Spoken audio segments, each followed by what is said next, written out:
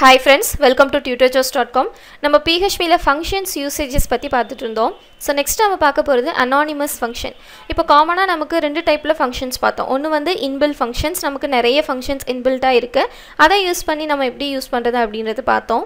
And user defined function, நம்மளா ஒரு function create பண்ணி அதை எப்படி யூஸ் பண்றது அப்படினு பார்த்தோம். Anonymous function அப்படிங்கிறது என்னன்னா, இப்போ இதுதான் அதோட syntax. இப்போ என்னன்னா நமக்கு function அப்படிங்கற keyword as usual நம்ம என்ன பண்ணுவோம்? ஒரு function create பண்ணும்போது யூஸ் பண்ணுவோம். சோ இங்க நம்ம என்ன பண்ணுவோம்னா நேம் ஒன்னு டிக்ளேர் பண்ணுவோம் function நம்ம create பண்ணும்போது. பட் இங்க நம்ம என்ன பண்ணிருக்கோம் just அந்த ஆர்குமெண்ட்ஸ் மட்டும் தான் நம்ம இந்த parenthesis குள்ள ஆர்குமெண்ட்ஸ் மட்டும் தான் நம்ம பாஸ் பண்ணிருக்கோம். சோ இது anonymous. இப்போ இதுல நமக்கு என்ன ஒரு drawbackனா இப்போ நம்ம அந்த மாதிரி functions create பண்ணும்போது நம்மளோட ப்ராஜெக்ட் குள்ள எங்க வேணா அந்த ஃபங்க்ஷனை கால் பண்ணி அந்த வேல்யூஸை நம்ம யூஸ் பண்ணிக்க முடியும். பட் anonymous function create பண்ணும்போது நம்மளால என்ன பண்ண முடியாது, அதை திரும்ப கால் பண்ண முடியாது. because நமக்கு இதுக்கு பர்టిక్యులரா ஒரு function name நமக்கு இல்ல. சோ அதனால நம்ம என்ன பண்ண முடியாதுனா யூஸ் பண்ண முடியாது. பட் வந்து இதோட யூசேஜ் என்ன அப்படி நாம தெரிஞ்சுக்கிறோம். மேக்ஸिमम நம்ம anonymous functions யூஸ் பண்ண மாட்டோம்.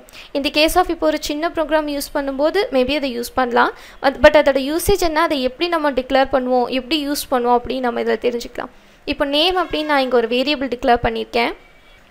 அப்புறம் as usual function அப்படிங்கற keyword யூஸ் பண்ணி parenthesis யூஸ் பண்ணி அதுக்குள்ள ரெண்டு வேல்யூ நான் கொடுத்திருக்கேன். ரெண்டு வேரியபிள் நான் டிக்ளேர் பண்ணிருக்கேன். இதுக்கு அப்புறம் என்ன பண்றேன்னா நம்ம கோடிங் எக்ஸிக்யூட் பண்றதுக்கு இந்த curly braces இதுக்குள்ள return function யூஸ் பண்ணிக்கிறேன். return function யூஸ் பண்ணி அதுக்குள்ள நம்ம என்ன பண்ணலாம்னா இந்த வேல்யூஸ் இந்த ரெண்டு வேல்யூஸையும் நம்ம இங்க ரிட்டர்ன் பண்றதுக்காக கொடுத்துக்கலாம். first அப்படிங்கற நம்ம கொடுத்த variable and next second variable last அப்படிங்கற second variable. இப்போ இந்த இடத்துல நம்ம செமிகோலன் வெச்சுக்கலாம் and இந்த எண்ட்ல நம்ம ஒரு செமிகோலன் கொடுத்துக்கலாம். இப்போ இங்க நம்ம என்ன டிக்ளேர் பண்ணிருக்கோம், ரிட்டர்ன் பண்ணனும். அந்த first and last அப்படிங்கற ரெண்டு வேரியபிள்க்கு நம்ம இப்போ பாஸ் பண்ண போற வேல்யூவை அது நம்மளோட அந்த ஃபங்க்ஷனுக்குள்ள அது ரிட்டர்ன் பண்ணனும். அதுதான் இங்க நம்ம கொடுத்திருக்க கோடிங். இந்த இடத்துல எக்கோ யூஸ் பண்ணி என்ன பண்ணலாம்னா நேம் அந்த வேரியபிள் நம்ம டிக்ளேர் பண்ணலையா அந்த வேரியபிள் யூஸ் பண்ணி parenthesis குள்ள நம்ம values கொடுத்துக்கலாம். இப்போ நான் ஒரு ரெண்டு வேல்யூ இங்க நான் கொடுக்கிறேன். செக்ரிகேட் பண்றதுக்கு நம்ம கமா யூஸ் பண்ணிக்கலாம். இப்போ இத நான் செமிகோலன் வெச்சுக்கிறேன். இந்த ஒரு பிரேக் டாக் இங்க கொடுத்துக்கிட்டு நம்ம செமிகோலன் வெச்சுக்கலாம்.